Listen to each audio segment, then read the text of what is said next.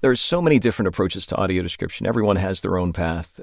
And what thrills me is that each person is carving their own approach and their own path in a way that works for them. This is Zach Zeidman. Hi, this is Roy Samuelson. Welcome to the ADNA Presents. We're very happy to have Zach Zeidman featured today. He is an audio description narrator, an AD narrator, and a voiceover entrepreneur. Thanks for joining us, Zach. Thanks for having me, Roy. How's it going?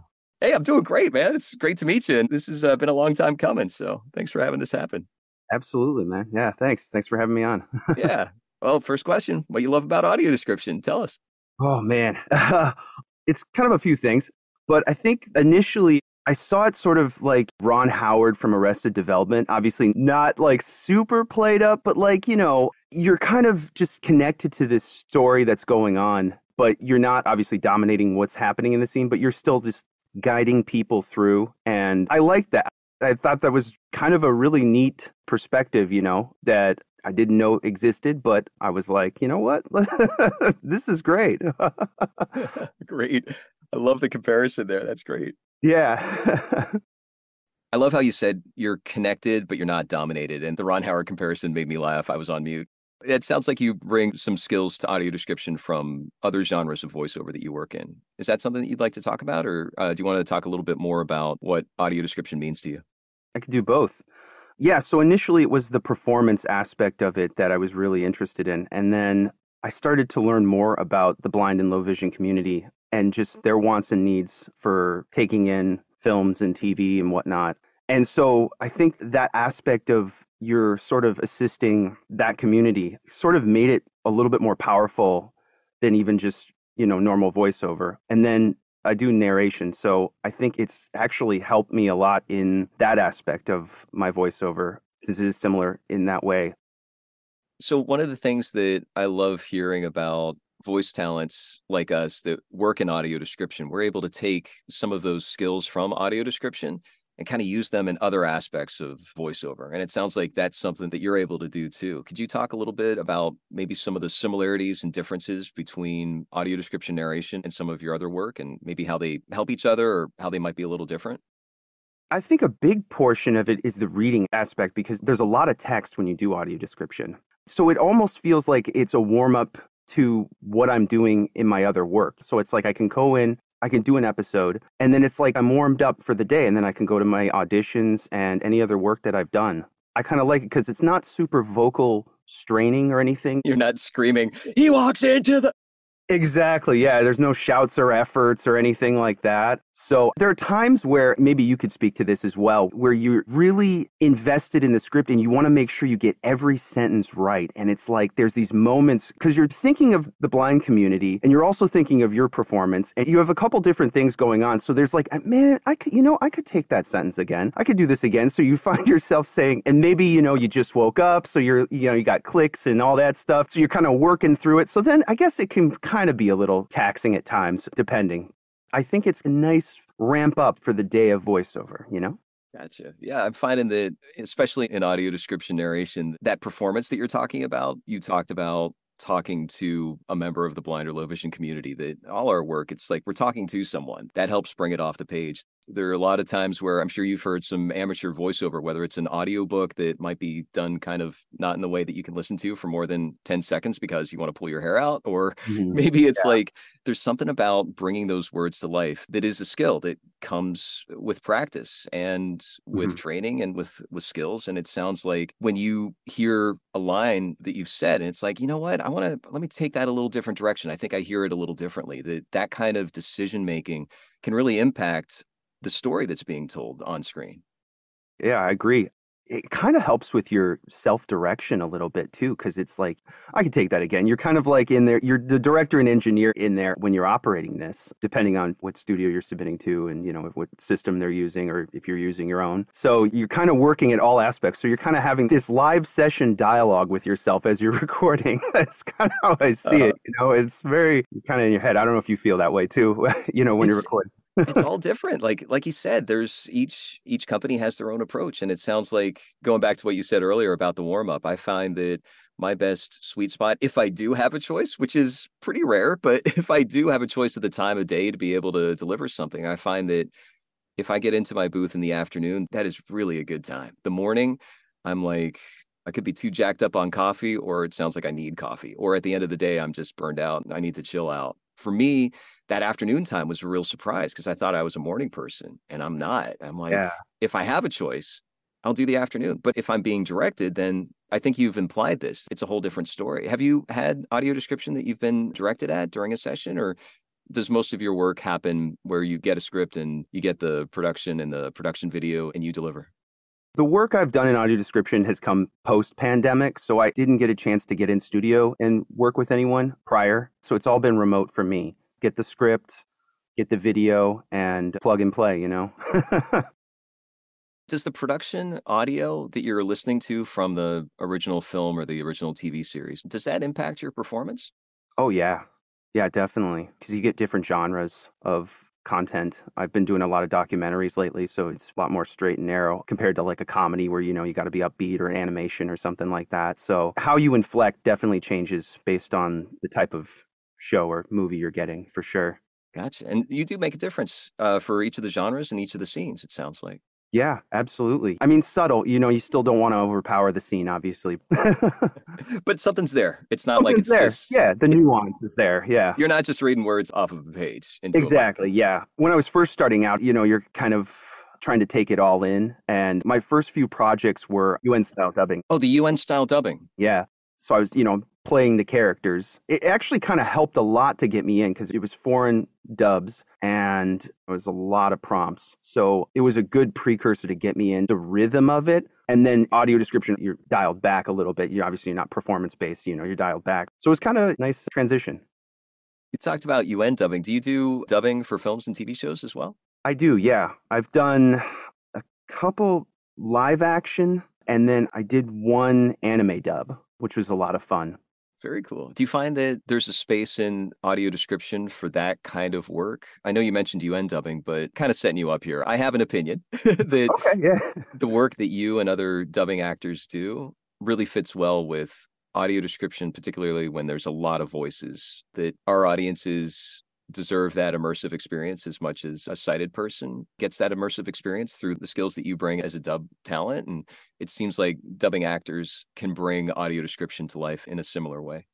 Valid and great opinion. I think so. A lot of people don't know this. When you do sessions, unless you're a main character, you're doing several different characters when you go in to do dubbing sessions. So you kind of have to have that improv sort of background because they kind of throw all these characters at you. It's like, oh, you're going to be a little boy. You're going to be a grandpa. You're going to be this. You're going to, obviously within your range, but still like they choose at random and you don't get to read the script beforehand most times. So you're right in it. Yeah, I think that can help when you get an AD script that's UN style. You kind of already have that sort of mentality going in for sure.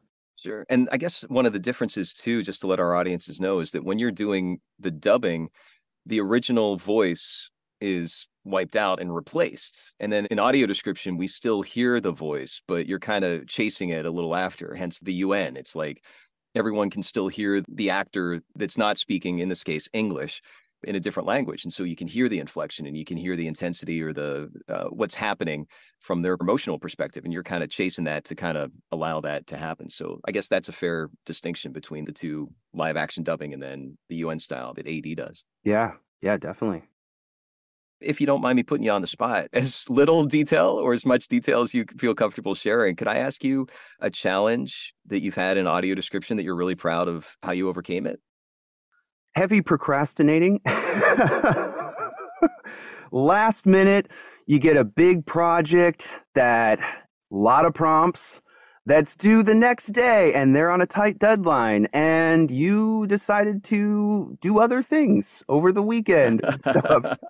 And you got to pull an all-nighter and it is, whoo, especially, early. I mean, you're a pro, you've been at this for a long time, but I'm sure you have stories too. This is really my first year doing this. I'm coming up on a year. I had a project that I did that actually was nominated for an Oscar, which was kind of cool. An Oscar, congratulations. Thanks, yeah. Yeah, documentary. It was challenging because it was one of those projects where there's a lot of images. You have to describe all the images. There's a lot of silence in between too. So it's basically you and this project. The music's very limited. So you have to really take your time almost with it, but then you got to finish the project. So can't take too much time. I think that was challenging where it's like there's a lot of prompts and a lot to cover in a short amount of time. And so that was crazy to kind of do firsthand. And then I had another project that I did relatively recently that was a crazy amount of prompts. And even my coordinator was like, what did they give you? Like, because it took days to do, like, it was a lot. And it was pretty thick amount of dialogue too. But I pushed through. I try not to have that sort of victim mindset. I really try to give my best foot forward. I've worked in the industry a long time. I worked on set for a long time behind the camera. I learned that I don't want to be the crybaby out there like, oh, I can't do this. And why would you give me such a... No, I'm going to do the project. And if they can help me out in the end, which they did, it worked out. I love it. I love hearing that. I got two follow-ups if I could. You would use the word procrastination, but you also said short turnaround time. This is not a blame thing. This is not a victim thing, but just the circumstances of some of these projects that the clients, that the people who hire us get. We get hired by somebody, but they get hired by somebody. And that somebody usually doesn't have enough time. And they're like, hey, we need this right now. And so everybody just scramble. So I heard you say procrastination, but in this context, it sounds like the system in this case, sometimes is actually genuinely rushed. Yeah, for sure. Definitely. There is some interesting timetables with these projects. Yeah. That isn't even procrastination. And I love what you said earlier about working behind the scenes on camera. Mm-hmm. There is something about that experience of working in the film industry, working in the TV industry, that there is something about that entertainment industry experience that builds up some soft skills. You had said, don't play the victim and do the job that you're asked to and find a way to do it. Yeah. That there is an element of creativity to being able to say, oh gosh, I got some problems, but can I solve this or do I need help to solve this? That kind of thoughtful mindset is definitely a skill that you can build up. And it sounds like you're actually still using that in AD. Yeah, absolutely. Same industry, just different parts. So yeah, I think it served me well so far since I started implementing it. Just going to keep with that. Very cool. You've been working in the industry of audio description now since the last year. Where do you want in your dream world to see audio description narration headed? Oh man, I mean, it's expanded so much. I want to thank you first off for really bringing this to the voiceover community the way you have. I think it's been really awesome to find this sort of niche in voiceover. Just say that. Hopefully to video games, and there's so many avenues that this can go. And it's great to hear it being used in commercials now and a lot more streaming services. And I love how vocal the blind and low vision community is about where they want to see it too. So I think reading about that has been really awesome to see them kind of nudging everybody. Yes. Yeah, like video games and things like that, I think would be great to see. And I know people now that don't even have low vision or aren't even blind that actually like putting the audio description track on. Oh, yeah. On my commute, I listen to AD. It's like the old time radio plays. It's like Yeah. a really cool immersive podcast. It's already built in. My commute time has been with people like yourself or others that I can listen to. It makes a difference. These are stories being told in a way that maintains the story that the filmmakers want. Yeah. And by the way, video games are becoming so much more accessible, not only for all kinds of disability, but also when it comes to audio description. There's several prominent blind gamers that have talked about some of the work that they've done in contributing to make sure that AD is included and how it's included. And they're literally guiding the process in the same way that audio description in film and TV is use the word vocal, that, the irony there. It's like they're speaking up and we're speaking based on how they're speaking up. That connection, you'd started off talking about Ron Howard, Arrested Development, connecting to the story, that there's also a connection to our audience that really makes a difference, and it helps the industry and it grows the industry in a way that it needs to grow instead of just checking the box where things need to go. Yeah, and they really support us too. They want human narrators, and which is huge right now with this whole AI thing going on. To have a community that's not our own, obviously, supporting us and championing human narrators is like really cool. Thank you to everyone that does support us. Zach, is there anything else you'd like to share with us? I'd like to, shout out to a couple people. In this journey, you don't do it alone. You learn from a lot of people, and I wouldn't be here without these people, so I really want to shout out to them. First, Sophia Cruz. I did her voiceover class, and I've worked with her for many years now. She was a major influence on me. I saw her kind of start out, and I know she took a course with you at one point, and she's been a real guide for me in my career. So I definitely want to shout out to her and her winning in voiceover course. Dave Wallace has been a good friend. He's the first person that actually told me about audio description. So I kind of saw him sort of start out taking it too. I remember when he took your class as well. So he's been a big help and just influence over the years, just in my career. And even before, when I was not even doing voiceover, he always made me feel a part of the community. And then Court Soto, who helped me kind of get to where I'm at right now. I've known him for 10 years, even before audio description, and found out that we were both working. I was working in voiceover. He was writing. He kind of helped me get to where I'm at as well. Those three for sure. Can't speak highly enough about them. How can we follow you online or social media, websites, etc.? You can find me at Zach Zeidman VO. I'm on Instagram. I'm also on LinkedIn, Zach Zeidman, and Twitter, also Zach Zeidman VO, and IMDb on there too. Sounds good. Thanks so much for joining us, Zach.